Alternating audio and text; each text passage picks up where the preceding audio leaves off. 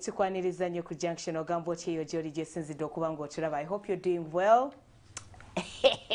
Era nga buli kimu kikutambulira bulungi. Anti Sumakula and Pavi, this is the Junction. Tuweerabira abateekamu akasente Malaika Institute for short courses and long courses for the betterment of your future. Bakubireko to know more ku 07716132232 oba 07558132232. Together with Avienne. Avienne is one of the people that we started with, and they have amazing products. But kolera waka toothpaste awo akacha kenyunga, everyone wants the toothpaste is still around. Kakati baina deodorant ekolebwa mo natural product cream. It's a deodorant cream or take out kungalo no sigayo reducing up hyperpigmentation, the darkness of the armpits. Kubate muri mwezo preservatives na mwenge. Baina ne lip therapy for soft, plump, nice looking lips. Get the lip therapy from Avienne. Very nice product. Well, our topic of discussion on Twebuza. How best can you appreciate your man, your spouse, or the men in your life? Because ayinza okubanga tanafuna muchala yet negwengo chaba uli mama, as a sister, as a friend. How best can you appreciate the men? The men kweno planet. Now, abami bebantu abakolerera mu butonde bwabwe. They are breadwinners. Jebali kala batakola, yabatabikola. Nenjagala tutwale the positive side. Nti abasajja akera kumacha, they forget about themselves, bakolera bakazi na baana. True. Tebikyali kubbo. Era bwaba yogera future, agamba nange sagala mu future mbere nga ndi bwenti. Future yo mulimu omukazi nga takyali muzigo, abaana be nga tebakyali muzigo, bagenze to good schools, mama we nga bakoze eki. Abo bonna bagenda kujja, abantu bonna bamwetoolodde. Mwe bali. Kati ebyo nabo babanga ebizibu byensi babyetisse, they forget about themselves. Literally forget about themselves. Tebakyasobola kwetuusaako birungi byonna. Ate ebyabasajja si bye bingi. Omusajja ye kye twandigambye ekirungi kyalina okwetuusaako ng'engoye agula because alina okugenda okukola nga ali smart. Fe tusobola okugula akagoye n'ogamba let me look good. Yes, si bwe baliko. Let me feel good. Let me feel good. Abasajja si bwe bali. Omusajja tagenda mu saloon just to feel good. Just okubeera necessity. It's a necessity. Kitegeeza treatment eno yonna gye beetaaga tebasobola gyewa. Eya love, eya care, appreciation, fe tulina ogibawa. Ate olw'okuba abasajja abali mu bulamu bwabwe, abakyala as wives, as sisters, as aunties, as mothers, fe tulina obbawa treat kati. Ate olw'okuba abasajja baatondebwa nti they are donors, they are givers. Emirundi egisinga ne bw'oba tomuwadde ayinza obutakiremerako nnyo naye tekitegeeza nti tekimuluma. Era emirundi egisinga ayinza n'obutakisaako birowoozo naye tekitegeeza nti takyagala. Exactly. Era bw'afuna akimukolera omutima guno guyina engeri gye guba musanyufu. Ate tuleme kwerabira nti abaami bano gye babazaala ne gye baakulira baabawanga. Their mothers used to give them the love, the care, the everything.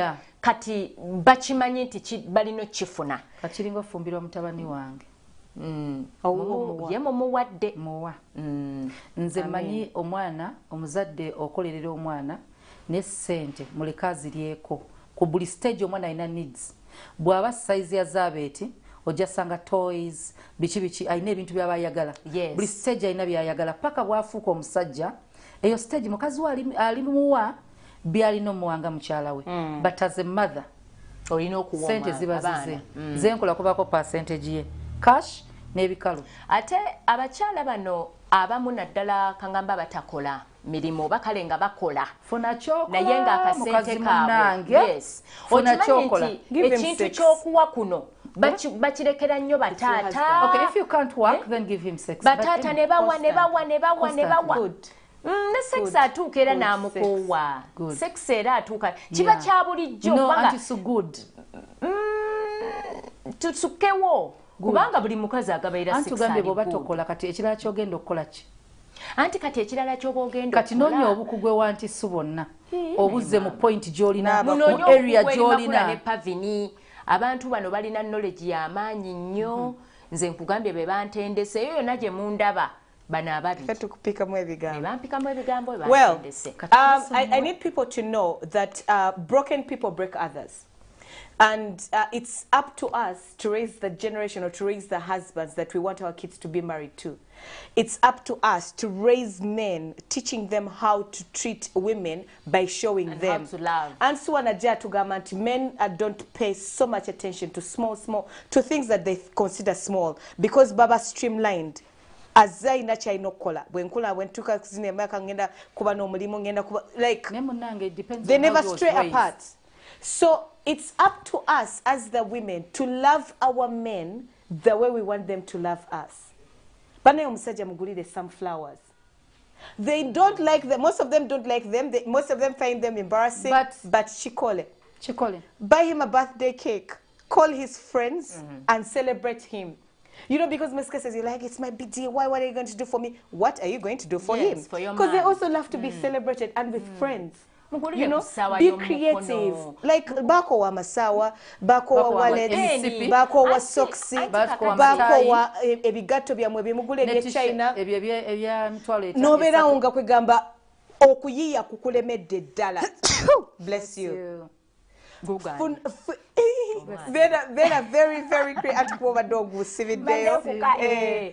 So better very creative. Mundagayo eya love.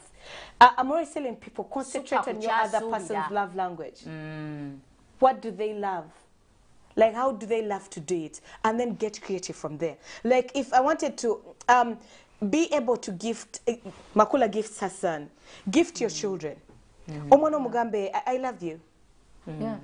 Omugulire ekintu. Amanye nti ku love kujirako ebikolwa. Bane tukoyo okusaba sente. Tusaba sente because they were raised like that. They were raised told. Olaba byoyogera byogamba omukazi. Nkyegambye nti omukazi abajja afuna obuzibu naye ffe bwe tuba twagala abaana baffe. The way you love Zabet. I want you to be loved. Why did I say broken people break others? Nti abana oba abami betwina kati bemuyina kati, they were broken from childhood. Because tebabakiriza to express their emotions. Tebabakiriza kubeera gifted kubanga gwoli mulenzi leka abawala be baba bafuna. Kugamba omulenzi nakulanga ali just depressed. Nga ne bwakulanga oyina essanyu ayagala ali kujjeko. Eri abazadde abasinga obungi nga pocket money omuwala ne bwabanga muto. Nga muto ku mulenzi. Omulenzi nga mujja kuyiiya. Amuwa kitono. Abana balenzi chobola bolusi bayingira mu byokubanga really they have no way out. Ate tutegere nti abalenzi bano bwe tuba wakati nga bana ba university nga tubawa pocket money. Tubaweereko neze banaawa bannaabwe. Kubanga the thing is oyinza omuwa upkeep ye naye mubalire yokko ne girlfriend we kale katugambe oba ne friend we ayigo ku budgeting kwezo wabasazewo kwana his money enough budget your money anti kuwakati abatannatandika kukola kati tomuwa nnyo ziri stringe kubanga awo gap eyo okugifiiringa atajja kufuna ebikeme ebirala atandika okuyingira mu mize egitali mituufu oba si kyo mutuula ne muteesa ne mwogera by all means kati njagala nnyo tutegere okubalansinga abaana bawala n'abalenzi abalenzi bano tubalese nye mabega even when it comes to kubuulira anti mwana mulenzi anti mwana what does that mean? Omwana omulenzi tulowooza engoye ze talina kukyusakyusa ngoye nga mwana muwala talina kugolola baminalabanga buli sera omuwala alina ribbons empya alina engato empya omwana atuuka omuwala nga enviri ozikyusa omulenzi yese yakati ebeera yemu empale etali gikyusa mutambuzeeko nga bw'otambuza omwana omuwala take him to the salon ba massaging today we have some husbands today are very bitter and broken because they were oyina omukomako ng'omukolera n'omanya naye omugaidinga ng'omuzadde naye omwana muleke ng'akyali mulenzi akulenga amanyi it's okay to be loved, to be shown love, to have fun as a boy, it's even okay to cry. To show emotion, not even cry, to be emotional. Yes, to show your weakness. Tomuletera mwana kubanga kuva mu buto atereka obusungu beba basajja babeera violent nakulanga abakazi bwe batyo gwafuga amukuba n'amujimu bali era kyova olaba ne bw'oba tomukoledde bintu biri special takifaako kubanga era teyajjanga akifaako naye tajja kulaga nti akifuddeko they downplay their emotions naye problem is bw'afuna kaŋŋambe secretary ku mulimu n'amuwishingira birthday oba n'amuwe ebimuli ajja kusanyuka ajja kulaba ng'ekintu ekyewunnye omutima guno guba gusikirizibwa abatagenderedde nti anaamukwano oba anaayenda oba anaasobya naye aba amukoledde ekintu kyabadde tafunanga. So at the end of the day, what I want people to understand is we were all not raised the same. We all did grow up in conventional homes or in homes where we were shown love or shown how to be loved. Most of us actually grew up in boarding schools whereby you had to fend for yourself. So ekyo tukiveeko tuve mu pity parties singa. I want you as a wife, today we are talking to you the women, show your man love. Show your man love from all the small things.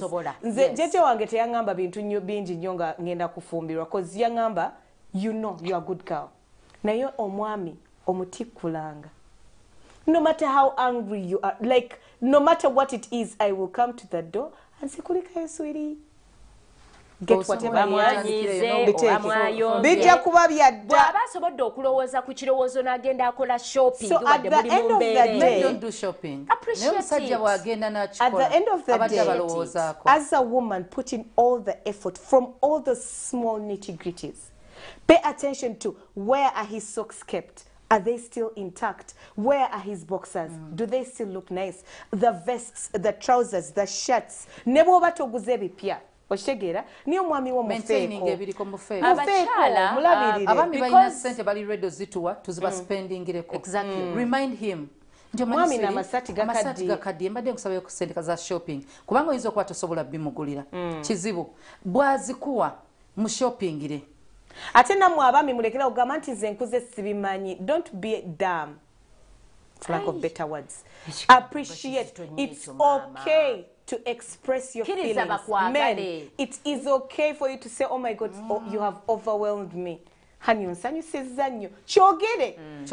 Teri agenda kulwanyisa. This is your person. It's okay for you okudeewa okumugambe honey naye olunaku olwaleero lunsuseeko. Omukazi amanye nti abaana mu bisenge. Tosala. Akutending to tend towards you. Yes. But you don't talk nojja ng'onyize bunyizi toyogera nange okuba enzigi. I don't know what to do. Abaami abaafiibwangako nga bakyakula. Bwe batuuka mu bufumbo ne batakifuna bakimiisinga. Naye ate abaami abataakifunirako ddala nabo bwe batuuka mu bufumbo ne batakifuna nga babadde bakisuubira nabo baba bakiyaayaanira by all means. So whichever way abaami bano bakulusanyizibwa nnyo mu mirimu gye baba baliko. Abamu basituzi ba migugu, abamu babeera ku biroole bava ku kusuubula nte, abalala boosi amuvumyevumye, abamu balina babboosi bakyala ng'amucunga ng'awulira ekitiibwa kye kiweebuukidde nnyo ku mulimu. Kati going back home to you, it is important nti ekitiibwa ekibadde kizze kiyiikayiika mu makubo yonna gy'ayise gwe kigulumize kiyitewo. Abaami bano si bantu baakuboggolerwa. You can show so much care and love nga tomuchunze nnyo tomuchunga nnyo kale ne bwaba aluddeyo mugaye nti munnango nneeraliikiriza ne bwe kuba nti si kweraliikiriza let us see that language. Let's not nag nti abalenzi bali abasajja balikayo bamama baabwe so toli maama tuleme kubeera lumaama maama tokuba because toyina okuba ebigambo osobola okubisa ebigambo naye omukazi yenna gwe bakuza obatuuza oba ne baba tebakuza bulungi wakikale egira ku junction yiga okwefuga fuga ebigambo byo omusajja tomukubisa bigambo byo ate bibakuba ndoza bibakuba bano. What I want to say is yesterday I was watching a series yesterday in the night and it was about, you know, those monarchs and people fighting. There was back in the day the battles and the omukyala yasanga bawe nga yenda and that took her back like life. Yeah, yayingira mu kisenge kyabwe and namusanga. Inga yenda ku kisavanti. Yeah, they usually mwezo film obimanyi nawe. It's usually a servant girl. So ngaina abana omukazi yabadde n'abaana banga munana. Mu bufumbo babadde bonna for like 16 years. Ate mu kubuuzaako how could you nga buli mwamugamba but he's the king, he's supposed to take concubines. So ne babadde mu kitanda before nga omwami yagenda mu lutalo. Omukyala namugamba I thought I knew you. I thought we had each other. Omwami namugamba ekintu kimu kyokka. You are my home. You are all I think of on the battlefield. and it touched me so much. You people now my heart came out, it got massaged, and then someone put it back. But do you know why? The words were very powerful. He expressed himself. Men learn to be expressive. True, very true. Women be nagging because akusoja manye naye chichi. Mugambe hani onyu myaka viri. Naye omukazi agenda kuyitaka onga bwasundwa mutwe kuba tonna muwana. Oba siko omumwa mu nnyindo because you're not communicating. No sirika.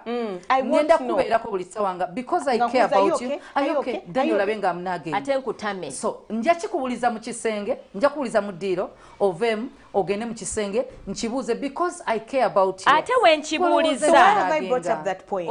I want men to be vulnerable with their better halves. When it is time for I don't care if you have a dynasty to run. I don't care if you are a murderer, God forbid.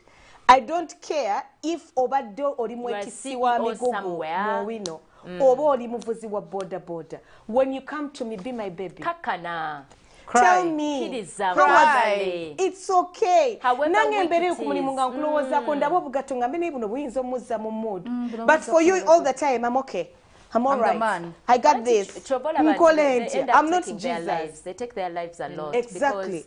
So, be vulnerable with your spouses. Atenga bachetaaga lave yo bachetaaga wetaaga even more than us. You know, yeah, more than us. We are fighters. There's a way because we talk about our problems. Tumanyi nokka. Wachiri obuulire ekkubo lyonna nga bwe molested by your boss at work, you know, and then you don't talk. It's bad. Men need to learn how to talk. Batuuka ekiseera ate ne bagenda babibuulira abalala abatalina kubimanya. Ate nga kimususseeko. Azitowererwa. Naye ate naawe omukyala agamba bajje bakubuulire. Oyinza okuba omwami ono yali akubuuliddeko ekintu. N'otakitwala mu mbeera. Kale musonyiwe. Tuleke kudda mu blame game. For today's show. For today's show, be vulnerable. Now omukyala atulaba nga makula bwe yagambye, learn yiga okubeerako n'emmizi. If your man is opening up to you, if your man is being vulnerable, if he's letting you know how he wants to be loved, just love them. Tomujjukiza nti ate muguli omwaka wagenda n'oli. Okomyewo bukomi. Kyokka kakati gwe omusajja omukulu kati akoko ka boske ya. Ne bw'aseka. Abachimanyi era bwana kulaba ngo wotesa omutwe ajagama omusajja no kyamuyisiza bulungi abakyale wakati berabizi tuyina abaana twetaaga to creating eyo obudde bw'abaami mu program yo gy'olina bw'aba okimanyi nti omwami we asibawo Saturday asibawo Sunday ebirala byonna lwaki obiteeka ku lwasiibawo ng'oggyeko abaana lw'olina bridal meeting Loina meeting ya mikono gye yembaga boina meeting ya kino anti wali okumanyagana ene wafu wali kino buli weekend buli lwabeerawo gwe nawe kwanazo wazikolanga nawe lwokunyobudde so you need to put everything aside for him lwabeerawo abayera akwetaaga basigaliddewo gwe of course ayagala attention ayagala kayo omufeeko kijja later omusajja okwera nga asigadde awaka yes weewaawo bonding with the children and all naye gwe nnamba emu we yensonga lwaki aba ayagadde okusigalawo lwaki okkiriza akuyambako ewaka okufumbira omwami wo nga wooli ate not only your spouses banange show your father's love bataata bakulu nabo baba balina bye bayita anti mugulireyo bataata abamu you know batata abamu babeera radio it doesn't anti so but tutave mu past anti kankubulire pavini it begins with you nyina benchikira charity begins at home nzega yanfaako I was with a group of people benagambi you cannot move forward unless you choose to leave hatred behind basonyiwa toyina buyinza kirekere katonda kasita mukama yamala n'akuteekawo toyina buyinza love each other anti so agenda kufa akate mutu wowoololere mu maaso gaffe anti so mbukale singa nayogera naye mutulekanira mu maaso gaffe abazadde bano bakola ensobi you're lucky you have yours balina okuwoowoola nze no I'm not meaning you nagenda okuzaalibwa nga taata yafa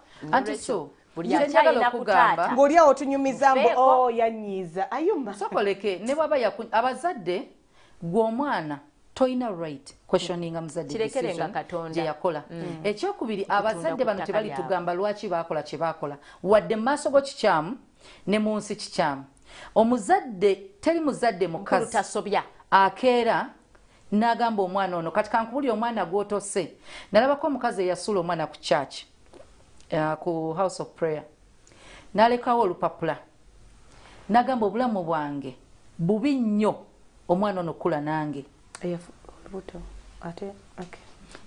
yabufuna nalufuna n'atalujjaamu n'agamba sirina we tusula mbulu ekyokulya sirina kyakumua ate kirumanga akanako kali teyamusula anti sumutoyi naye ate makula yamuteeka ku church no kibi si kituufu naye yamuteeka ku church anti su era yamanya nti waliwo anamulonda ku church amanyi waliwo abantu bamuzira kisa basobola otwala omwana bw'alimala n'atereera olwo ng'amunoonya anti so omutima gwa maama no omutima ogwo gwe bayita omusaayi katonda yagukola nga ojja munoonya oba ajja kunoonya omwana maama takomangawo kubanga ebyo byo sijja kugamba gye byaddirira naye anti su waliyo maama ayatta omwana we mwabirako story salt ng'agenda bwerukuba kyeyo nga talina gwamulekera maama wangi towulira mutwale ku Sanyu Babies Home kati gwoli mutwale mu Sanyu Babies Home yawukanira ki n'omuntu omuleka ku salt ate ng'amanya mulese mu basumba anti abamanyi naye waliwo n'omuntu agamba gye musudde ewaaba kitabwe jjajjaawe jjajja tajja mutta ne bwana abatamuwadde buli kimu oba biki tabula kyakulya era abaana basinga bagamba nti maama yandekawo yamuleka na taata yamuleka ne jjajja anti su alinawe yakulekawo ng'akimanyi mutoyi teyakuleka mutoyi ne taata wadde teyakuweerera teyakutta anti su tulina ne katonda ffena tuli bakristaayo papa siza katonda tetumanyi lwaki yusufu bamutunda gye bamutunda gye yafuukira prime minister kati bwe bapapasiya katonda nga yitoyina yita mu mikono gya muntu oyo n'akuteeka ewalala anti somanyi okukeera ku makya omuntu n'akukwata n'akusuula ku state house n'akusuulira mu 7 n'atakuza katugeze ani agenda okunsuula kyagala okyanda okutinda kankugereze ekyo nga kiwo waliwo we bakusuula wadde omuzadde bambi teyakutwala naye bambi akimanyi we yakuteeka ogenda wona ogenda kukula omwana gwe basula ku house of prayer twamutwala mu ddwaliro ng'omwana ali HIV positive maama yali tamusobola keya y'omwana ali HIV positive baby 4 months Jesus is Lord so kati maama kitegeeza yamuzaala alina akawuka naye ng'amanyi ku church waliwo omuntu asobola omumukuza naye olabeera wadde yamuzaala alina akawuka era teyamutta teyasazaamu kati bazadde baffe tebaatuweerera tebaatukola ki kubanga waliwo ne babaweeredde abalala tebabaweeredde kyonna kyonna batuzaala yebaase yakuleeta taatawo omulabirire bafeiringa ng'abantu nga naffe bwe tulema mu bulamu bwaffe ffe tetusuddewo baana ne tulina bye tukoze ate abaatusuulawo tukuze ne tuvaamu abantu abavunaanyizibwa ffe abatasuddeewo gaana gali mu njaga gali mu mwenge ate gwe basuddewo bali mu bisiyaga gwe basuulawo kati ffe betunenya ababi abaana baakula n'empisa naye ffe ababakuziza tuli ku kyabatasuulawo baana What I need to tell people is the only way to move forward is forgiveness. Letting go and letting God take control. Okusonyi wate kitegeeza nti osiriwale, you always have to learn from your past mistakes and shortcomings. But buli wonobeera onogamba nze nga yeerabira anniversary, that relationship is not going to work. Nze nga teyampa bimuli kuno olunaku, that is not going to work. Forgive him for his shortcomings. Please be nice to that person in your life. I never refer to that person. How are we going to help people who were sexually assaulted by their parents, whereby their parents actually discovered their innocence, took advantage of their innocence? Forgive. He was possessed. Ebbwa eriri ku mubiri ku mmeme ne ku bwongo nga tamanyi na kyakukola na waakutandika. Go and talk to a counselor. Genda oyogende counselor. Muzaddewo musonyiwe. They need to get help. Muzaddewo teri muzadde ategeera. Mugende mu church babasabire. Akwata nze anti nalabako bino okay see kangende ne mu movies. Waliwo ebintu bye tulina okukkiriza nti engeri emu y'okudestroyinga omuzadde kumwawula na mwana we. Era nga omuntu asobola okukikola tumanye wadde tuli balokole sitaani gyali anti so omuntu asobola okuloga omwana n'akyawa omuzadde omuntu asobola ologa omuzadde n'akola omwana we ekintu oba n'amukyawa ne baawukanira ddala n'adistroyingira ddala family kiri bwe kimuvaako bwekiti nga mulala nnyo omusajja gwe baasiba I think I told you about the story yarepinga omwana we wa myezi 4 omusajja bwe yamala omurepinga ye yayikubira mukazi we n'amuyita nabwe omwana ajjudde omusaayi nange nina omusaayi tukyagendera ddala mu maaso era nga twebuuza on better ways on how to show the men in our lives love. Take it to our Facebook page and, you know, let us know. Tovao.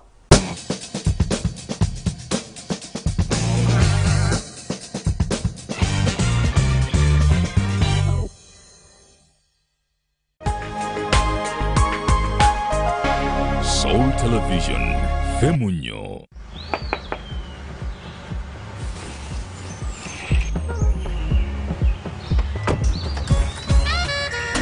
Jennifer, Jukila, Bewagamba, I don't have waka. You passed the eyes through me about my waka. Now come and see for yourself, see my waka that I got with Momo Nyabo.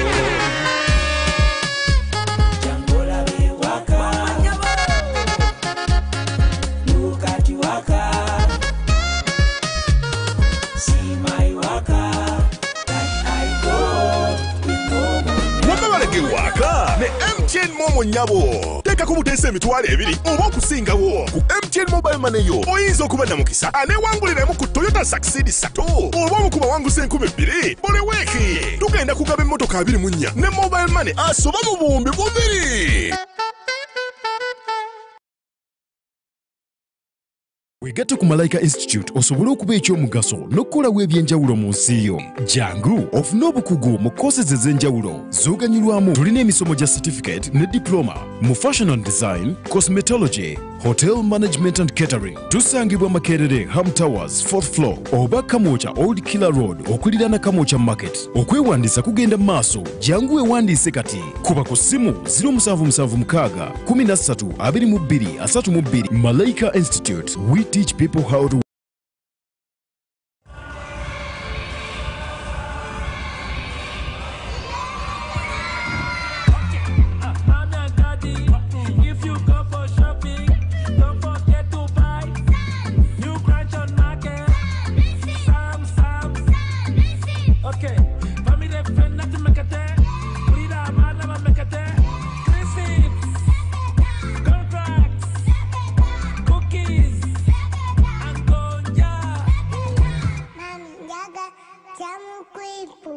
Psalms. Taste the difference.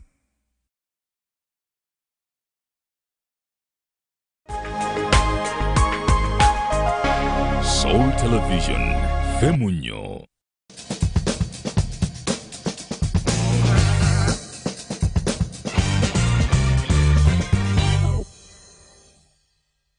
Antisu, Makula and Pavin, Teweda Vidabatu Kasente, Malaika Institute and AVN for all the different skin products, the things that are going to better your life.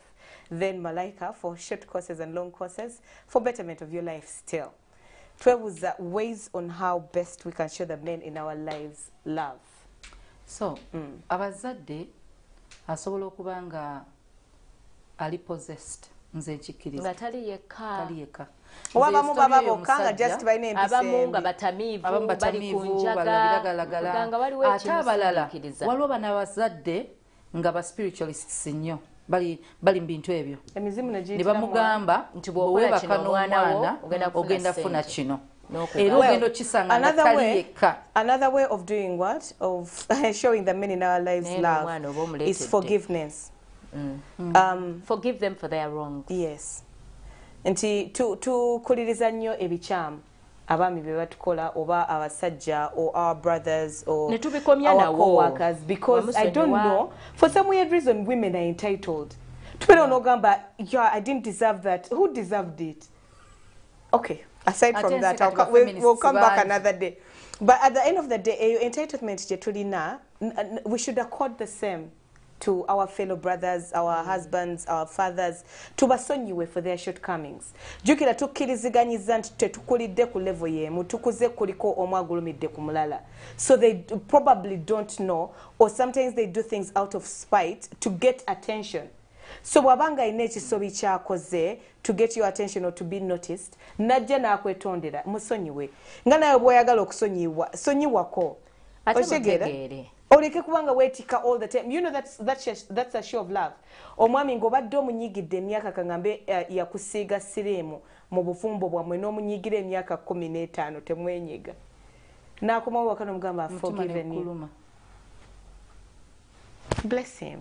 Bless people with forgiveness. Let me tell you, someone just forgiving you. Ate abamu tebeetonda na kwetonda. Nino ogenda n'omugamba taata nkusonyiye. Ate lwacholinda yewozeeko. Anti ngamba abamu nga tebeewozezzaako babiki. If you feel like you're ready within your heart and you feel like you want him to be a better person and to be better with the people he's around, forgive him. Because oluusi ekimusibye oba ekimutaddemu eyo embeera acknowledge his efforts, his hard work. Forgiveness means do everything that he didn't do for you. Everything that you required of him. If you can afford it. Yes, if you can afford it, of course. Everything that you required of him, maybe food or clothing or whatever, of course, soja muwerera fees and all. Na ye tatono kugamba emirundi egisinga anoonya ne weyeetondera naye nga tasobola. Tosalikako musale. Gwe mulage nti munnange biri byamabega tugenda mu maaso. How best can you love your men? Mugulire emipiira emipya egy'emmotoka, mutere mu full tank, mugulire ku mmotoka. Abaami bano baagala nnyo like to be spoiled as well. It's just that ebirabo by'abasajja bannange si byangu. Not cheap. Naye oyogedde emipiira yeyali badagulira emipiira kati gwe gimugulire muweyo emitwalo 5 egy'amafuta mu mbeera gy'oba osobodde.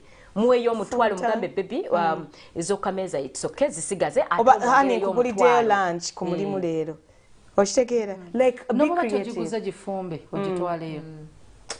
Ojiwerezeeyo kale. Olabanga akoze obuntu obutono naye omuntu ono oba omutima gw'ogugulumiza oguwonyeza ebiwundu byonna akusonyiwa ebibi byo byonna byobadde okoze. Kasita mukyala wange gyali kasita kyange kinjagala. Exactly. Abasajja tubalage mu public tubalage ntubagala n'ekitiibwa tukibawe. Ekitiibwa tukibawe mu public.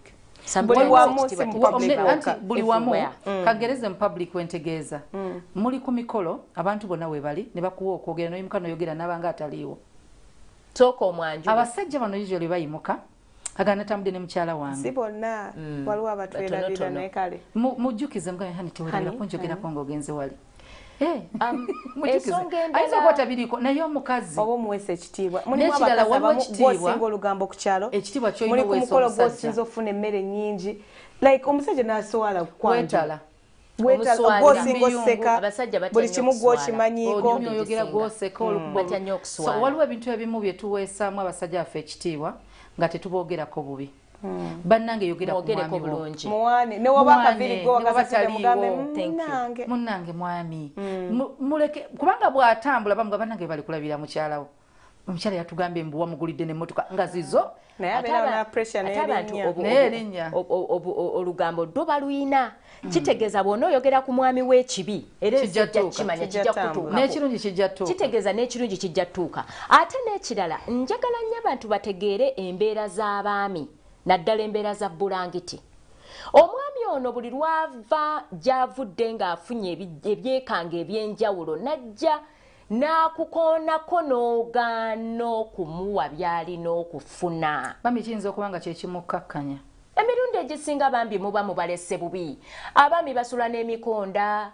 Emikonda yeki? Emikonda nga pisito nga zitabuse n'asula ekiro kyonna akulungutana. Ate mwe musula mwerijja people.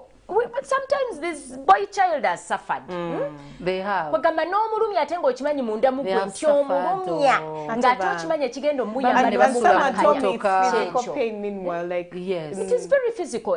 Then bafuna n'emigongo egibaluma awo ne wansi mu ndiraawe. Okay, now what happens? Abasajja abakazi tulina otegeera abasajja kye bayitamu. Omusajja scientifically medically omusajja ofuna an erection ayina ofuna omusaayi ku pressure y'amaanyi oguyingira mu misuwa giri okusobola okusustaininga hard on. Yes, kati bwe giyingiramu bwansomesa nze ndi mbyabusawo genda mu maaso busawo kati balina emisuwa egy'omusaayi nga gigenda mu mungi bwe gugenda mwali olabye ekifo gusigalamu for a particular period of time keeping that erection. So bwebanga ewedde bw'omusaayi guno guddayo na relaxinga nga bwono omanyisaako zaffe tulina arteries and veins wekityo.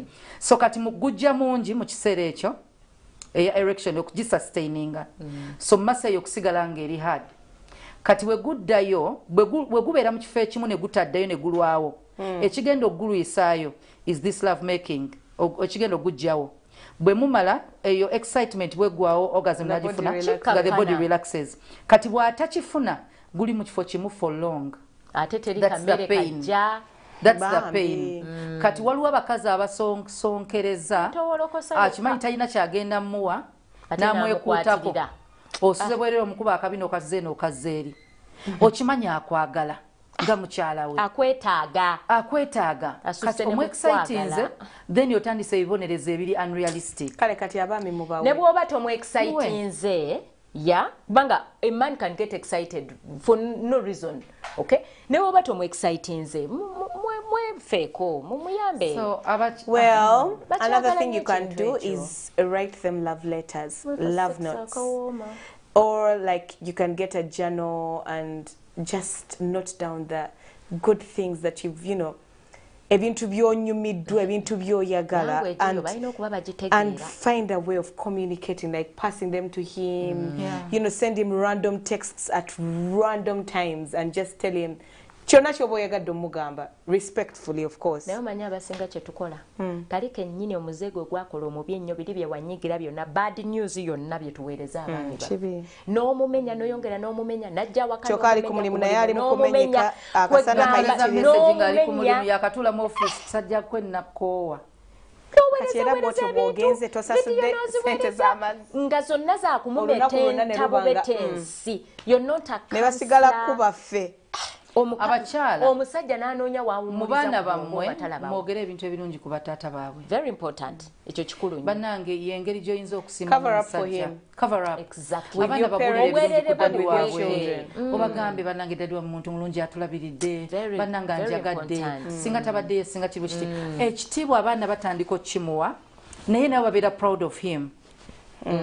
Babeera proud of him naye omwana okubeera ng'ayisaamu taata w'amaaso si kirungi ng'ate kivudde ku ggwe. Ne bw'aba ng'alina by'asobyamuko leka tutunuulire ebirungi ebiriwo n'abaana bano tubayigirize. Kati bw'obibuulira omwana n'akola ki n'amugoba mu nju. Naye abakyala tuteeka abaana mu bukuukuulu ne tutandika okwogera ku bataata baabwe. Bunafu bw'abakazi. Kati n'omusongamu n'emimwa. Abantu abanafu obwongo n'ogera omwami wo zitanjagala yakwanye uyo nazze abaana ne bakyawa erinnya lye tokyamuyitako nahani tokyamuyita nalinnya sufu mugende wakitamu kitaata kyammwe kikyo kati kwegamba bambi omusajja n'asoberwa lwaki taanoonyeyo kwanaagulumira ate abaana bano babiraba ne bibasobera twabadde waka my in-laws are home so kati my sisters in law bakulabyeko bambi kati so my sisters in law time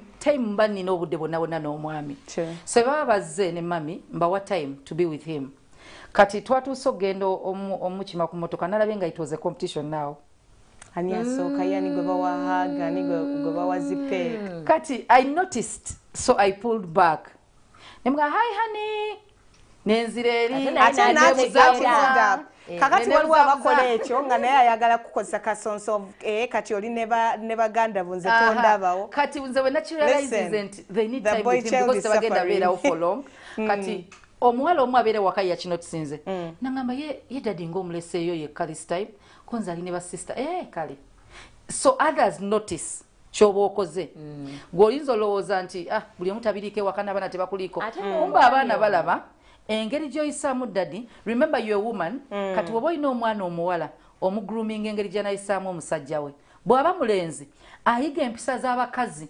embi ngayigira ku maama okyali ku junction tukyagendera ddala maaso era nga tugenda kuba nga tukomawo how best can we show the men in our lives love. Take it to our Facebook page to vow.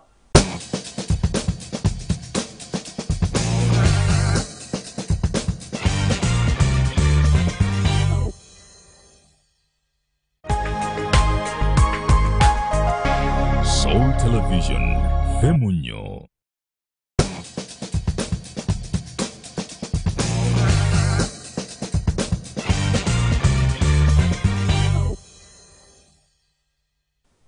Auntie So, Makola and Pavin, how best do you show your men love? Engalo zino muziraba. Engalo zino mukimanyi nti it is magic. Touch. Emirundi emeka gy'okwata ku mwami wo. Kumunaaza bigere mu bbaafu. Ebigere ebyo n'obinyiganyiga ebibadde mu ngatto wiiki namba 2 mu ngatto ng'abakolerera. Kumusala ku njala. Kumumasaajinga. Kumukamulira katunda. Kunaabako naye n'omukuutako mugongo. Waliwo ekintu kino ekya physical intimacy kino kwegamba ekireeta ate obunigguuso obuwooma obw'omunda. Bino ebyomugulira sokisi zimanya bokisa migongo. Olusi bajja kuba tebagenda tukuloba wakamukutako ebitundu bimu byokka.